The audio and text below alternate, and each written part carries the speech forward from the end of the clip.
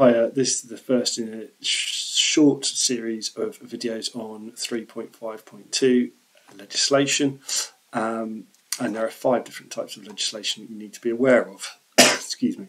But let's start by ensuring that we know what legislation is. So, legislation refers to laws which are legally enforceable rules. They restrain business activities, and the purpose of laws is generally to protect a stakeholder. It could be the local community and the environment, it could be employees, it could be customers, etc. There are a range of different laws, as I'm sure you will be aware of, that affect businesses. So what do you need to know? Well, it's beneficial to know examples of different laws that affect businesses, that there are benefits to businesses of there being laws in place. There are also costs to businesses, and what will happen to businesses if they don't follow legislation. So, I'll give you a second to read this. It is a typical question that could be asked, a 10 or 12 mark question that could be asked on legislation. You will see that they specifically, in this question from the A-level paper 2, they specifically, sorry, I'm trying to get my laser pointer, asked about employee legislation. So it says here that you need to know these different types of legislation. If you're talking about legislation in general and not employee legislation and the effect on VW, then you are not going to be successful. So it's important that you know all of the different types of legislation and the pros and cons to businesses following them, because this assess the likely effect. A good way to answer this type of question might be to look at pros, cons, conclusion. So we'll start off with consumer protection laws. So the aim of consumer protection laws is obviously to protect consumers. Some examples include the Trade Descriptions Act, the Sale of Goods Act.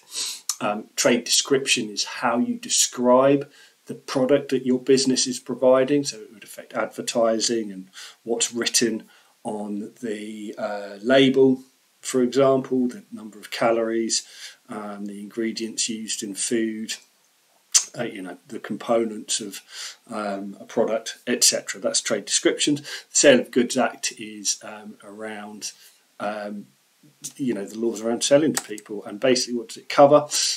So products must be as described. So if you're describing a cheese as organic, it actually has to be organically produced.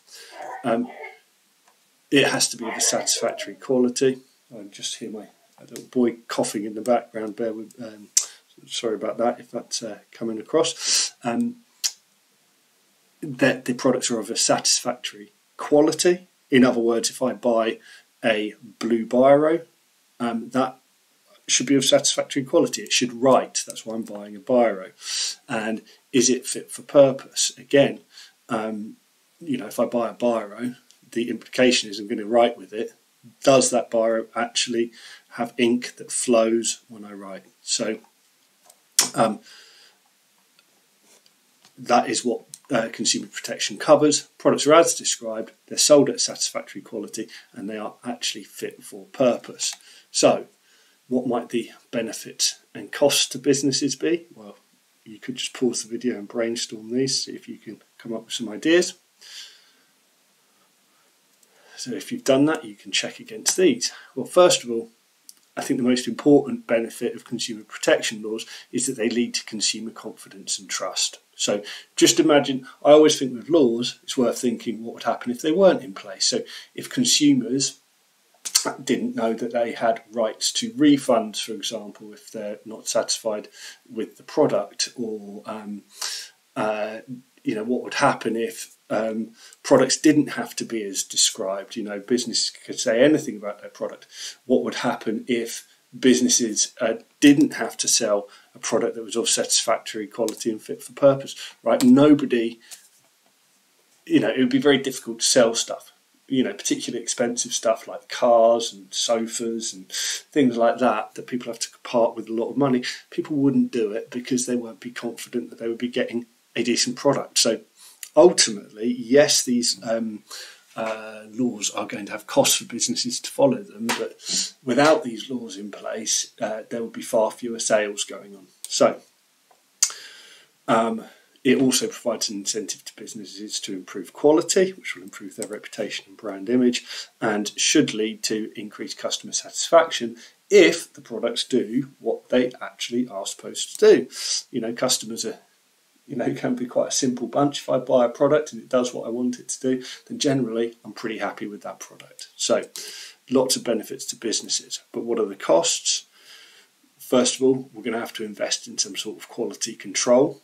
It could be total quality management, where I'm training all my staff. It could be a quality control system where I've got the inspector at the end of the production line. Whatever, I'm going to have to be making sure that my product meets some sort of standards. I'm going to have to train my staff to ensure that they can provide good advice and ensure that the products are manufactured correctly. I'm going to have to deal with complaints, issue refunds. Okay, this is all part of consumer protection, and there might well be some wastage in terms of products that aren't fit for standard. So obviously there are costs to businesses, but there are also benefits to businesses of following consumer protection laws.